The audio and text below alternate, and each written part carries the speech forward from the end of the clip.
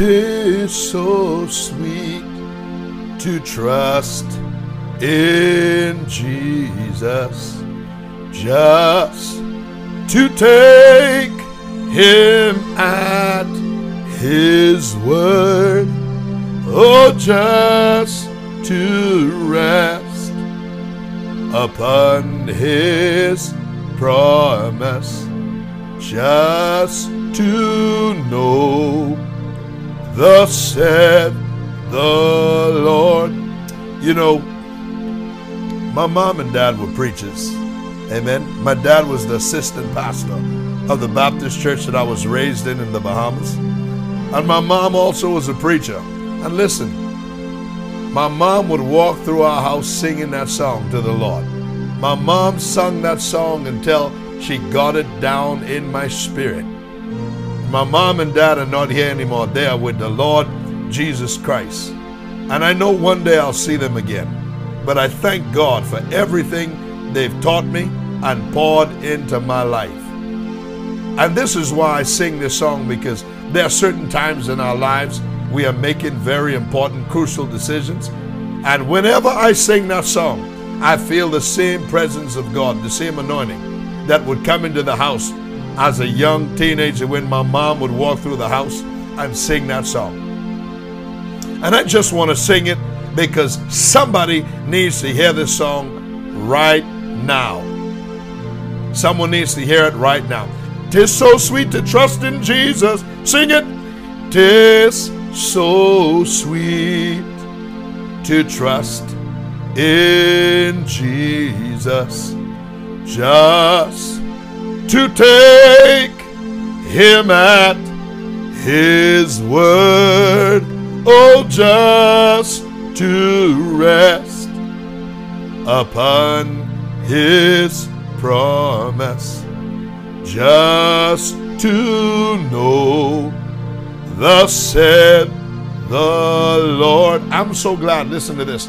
I'm so glad I've learned to trust you, precious Jesus, my Savior and my best friend. Oh Lord, and I know that you are with me. My God, you will be with me to the end.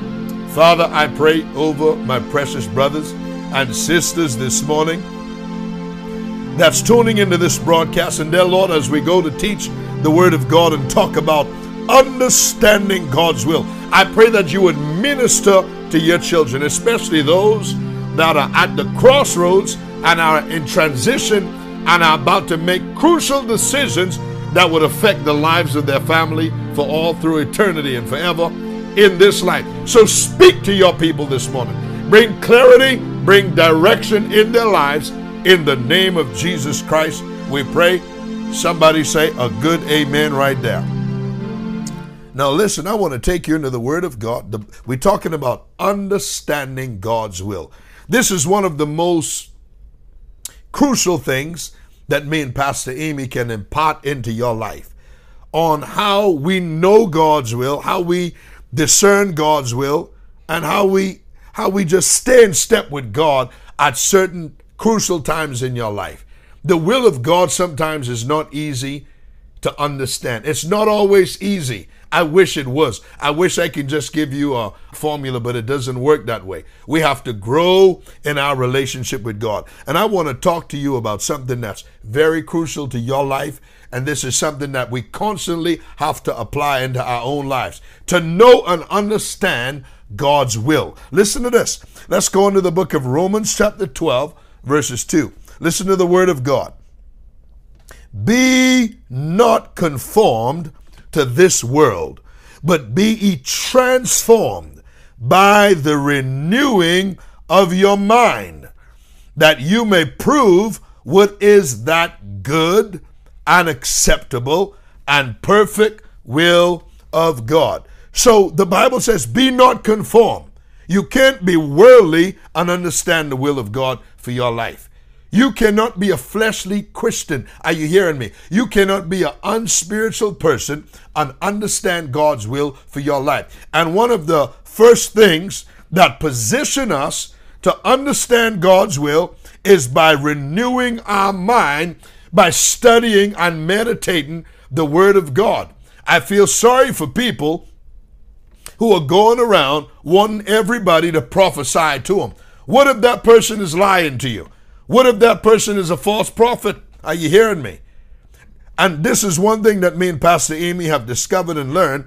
The best way to know the will of God is to be full of the Word of God. Listen, the Word of God is the compass or the GPS that God uses to bring direction and clarity in your life on how to know which direction to go in. This is why David said in Psalm chapter 119, verse 105, Thy word, O Lord, is a lamp unto my feet and a light unto my path. I believe the Holy Ghost have me on assignment this morning. I'm helping somebody.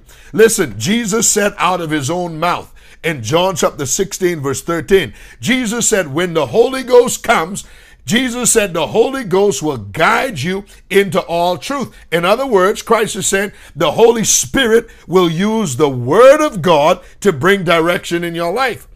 Listen, many of you write into us and say, Pastor Sean, Pastor Aimee, you were teaching on that broadcast and every word you were speaking was just directed towards me. You were talking directly to me. Well, wait a minute. I don't know you. That only could be the Holy Ghost who lives in Pastor Sean and Pastor Aimee, that's anointing the Word of God and bringing it alive to you and showing you how it applies to your situation. That's how we know the will of God. Listen, I have no problem with prophecy if it's line upon line with Scripture and that person is not trying to manipulate money out of your pocket and trying to deceive you. I believe in the gifts of the Holy Ghost. I believe in all of them. But I believe everyone who prophesy over you, they better be living right. You better know that person because the Bible says, know them that labor among you. You can't just let any strange person who doesn't even have a proven track record or proven ministry just walk up in your life talking about thus said the Lord. Man, that person could be sleeping around with other women. Hello. Now watch this. So the Bible says if you're going to understand the Word of God, you have to be transformed by studying the Word of God, having your mind full of the written Word of God. Now watch this. He said, be transformed by the renewing of your mind that you may prove, watch this, so the will of God has to be proven out, that you may prove what is that good, acceptable, and perfect will of God. Do you know that the will of God is progressive? Do you know that the will of God comes in stages? The first stage of the will of God, the first step into the will of God is good. The Bible says you have to prove what is that good, acceptable, and perfect will of God. So God starts off with his good will to lead you to his perfect. Good, acceptable, and perfect are steps to get you into the perfect will of God. Now watch this. The word good right there means it's useful. It's pleasant to you. It's agreeable with your spirit and the Word of God. It brings joy into your life. It makes you to get happy. It's excellent. It's upright. It's honorable. And it's beneficial to you and to your family. If it's not useful, if it's not pleasant, if it's not in agreement with the Word, if it's not excellent, if it's not upright, if it's not honorable, and if it's not going to benefit you and your family spiritually, physically, mentally, and emotionally, throw it out. It ain't God's will. Hello. I'm sick of some ladies sending me emails. Oh, Pastor Sean, pray for me. Pray that my boyfriend gets saved. He's on drugs right now. He is a abuser, but pray for him that God save him. Woman, I need to pray that God give you a brain and give you some common sense, because that ain't God's will for your life. How on earth am I going to encourage my daughter to marry to a man who wants to beat her brains out? The devil is a liar. You need a brain. Hello, sis. You need common sense. I'm sorry to get that blunt, but I'm not trying to make friends. I'm trying to get you into heaven. Watch this. So the first level of God's will is good. The second level of the will of God is acceptable. This is how you got to judge whether it's God's will or not. The word acceptable there means well-pleasing. It also means fully agreeable. Fully agreeable with what? Fully agreeable with the word of God. You can bring it to Christian brethren who are trustworthy counselors, who are full of the Holy Ghost and wisdom, and they would tell you, hey, that's acceptable with God. I believe that's God's will. Sometimes you got to get counsel from other men and women of God that's full of the word of God and full of the Holy Ghost. Are you hearing me? And get their advice. Bounce it off of them and see what their response is to you. Because the Bible says in the multitude of counselors, there's safety. So let me ask you this. Is it well-pleasing in the eyes of God? Look at what God said about Jesus. This is my beloved Son in whom I'm well-pleased. Well, the thing that you are considering taking a step into, is God well-pleased with it? The decision you're about to make. Is the Holy Ghost well-pleased with that decision you're about to make? Is that decision you're about to make, is it in line with the Word of God? Are you hearing me? So the second level of God's will is the thing acceptable? Let's move on to the third level of God's will, is perfect, that you may prove what is that good, acceptable, and perfect will of God. So sometimes you start with the good will of God and it progressive into the perfect will of God. Are you listening to me? Because it comes in stages. The will of God has to be proven out. The word perfect right there means it's complete. It's wanting nothing necessary to completeness. It's full of integrity. It's full of virtue. Are you hearing me? If that decision you are making does not line up with good, acceptable, and perfect, throw it out. Are you listening to me? I'm trying to help somebody this morning. It's not so much about the money you're about to make from that business deal. What matters, and I feel like I'm talking to someone right now, what matters is it good? Is it acceptable? Is it perfect in the eyes of God? I'm talking to some mature folks this morning. Now listen to this. I want to give you the last thing that we use to judge whether something is God's will or not. We use the word of God. Now watch this. I want to read to you Colossians chapter 3 verse 15. The Bible says, and let the peace of God rule in your hearts. Let the peace of God rule in your hearts. Let me ask you this. That man you're wanting to marry, that woman you're wanting to marry, that job you're wanting to go to, that college you're wanting to go to, that decision you are about to make that's very pertinent and crucial to your family. Let me ask you this question. Does it bring the peace of God in your life? And the word peace right there means quietness, rest, tranquility, exemption from the rage and havoc of war, security, safety, prosperity. Are you at peace with that decision, or is it causing you to toss and turn late at night? Listen, if you are tossing and turning late at night over that thing, you need to throw it out. Are you listening to me? If the decision you're about to make is causing you to be disturbed and unrestful and there's no quietness, it's making you miserable, it's bringing confusion and frustration into your life and lack of direction, throw it out. That's not God. Because the Apostle Paul, the Holy Ghost said through the Apostle Paul right here in Colossians chapter 3 verse 15, let the peace of God rule in your hearts. The word rule right there means whatever decision it is you're about to make, let God's peace be the influencer in that decision. Let God's peace be the umpire that influences you to make that call and say, you know what? We need to move to this city. We need to move into that house. We need to go and get this job, because you have peace deep inside your spirit. The last thing you want to do is go into something where you know you have no peace about that thing. You have no peace about that man. You have no peace about that woman. You have no peace about that business deal. You have no peace about that job. You have no peace about that school. Listen, if you have no peace, throw it out. David said, he leads me beside the still waters. Are you listening to me? He restores. Hey, he restores my soul. He anoints my head with oil, and my cup, it runs over. Surely goodness and mercy will follow me all the days of my life, and I'll dwell in the house of the Lord forever. Shout yes, shout peace, shout peace. Yeah. My God, sing it. God is able. God is able to do just what he said. My God, he would do. He's gonna fulfill. Listen, he's gonna fulfill every promise to you. Never ever give up on him. Don't give up on God, 'cause he won't give up on you, 'cause he's able. Oh, oh, oh, I feel the peace of God. Oh, he's able. He's able. Sing with me. Sing. Oh, oh, oh, he's able. I cover you this morning.